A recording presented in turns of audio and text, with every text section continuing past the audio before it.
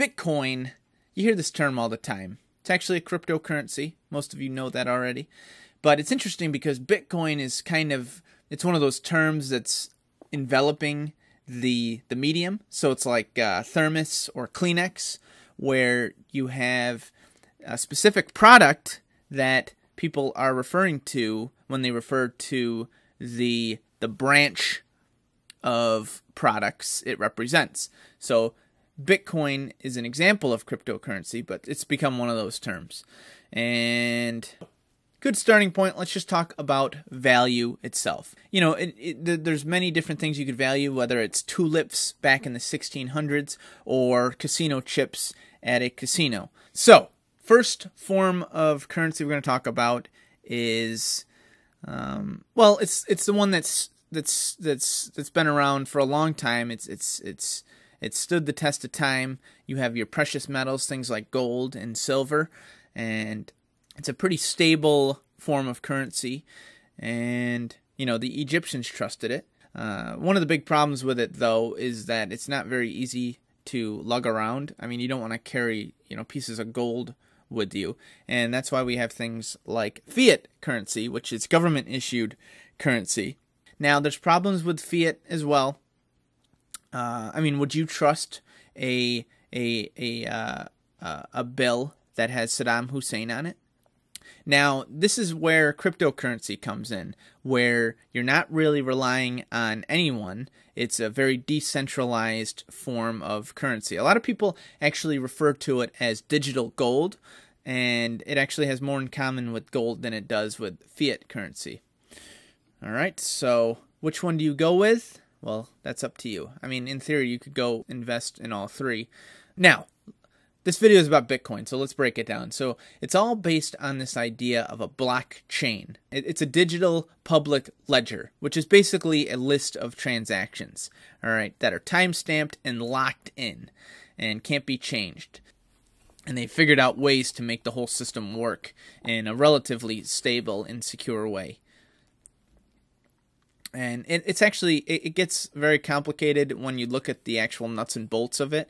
But at the end of the day, at the very forefront of the blockchain, you have miners. Okay, and the miners are the people who are calculating every transaction that happens. All right, and why did they do this? Because if they successfully, quote unquote, mine a transaction, then they are rewarded with a certain amount of bitcoins. Right now, it's something like 12.5 bitcoins. All right, and every single bitcoin that's ever been created was because of a miner mining it. But the big thing I want to make clear here, the reason why people are so into Bitcoin is because it gets rid of banks and governments, and it allows people to exchange value, without having to rely on any sort of middleman.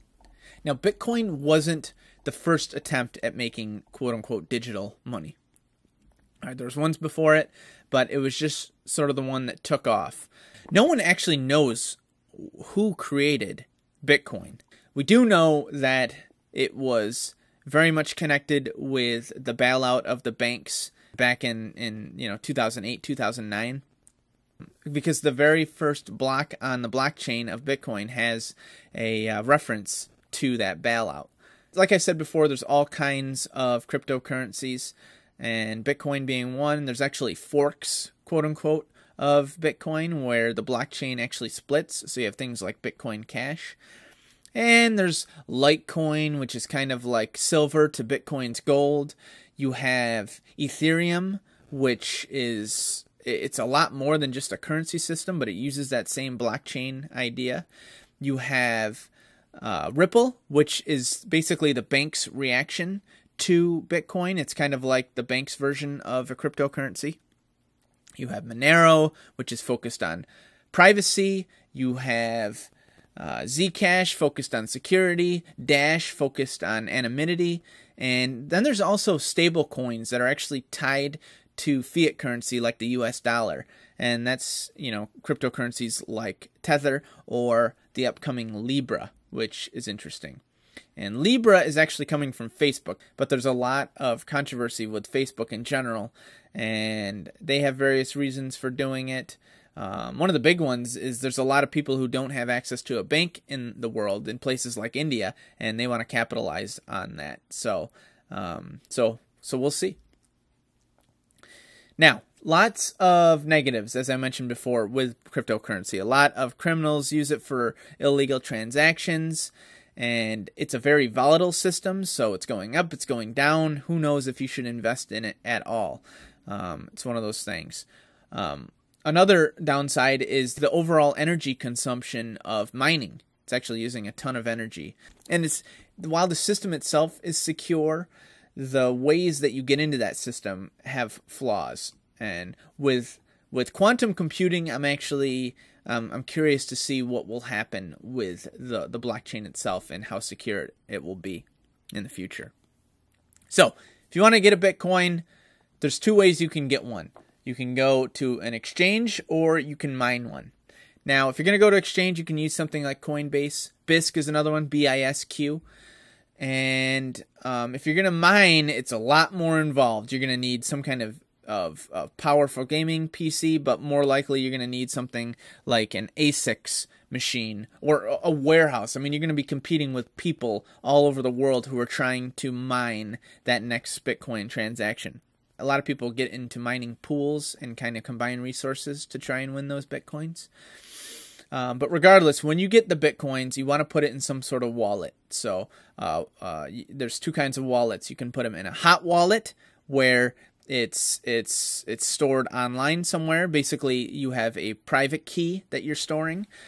And there's also cold wallets, and that's where it's stored offline. I would recommend a cold wallet. You could actually print out your private key code and store it in a safe. That's probably your best bet. All right, so I hope that you enjoyed this video. I hope that you learned something.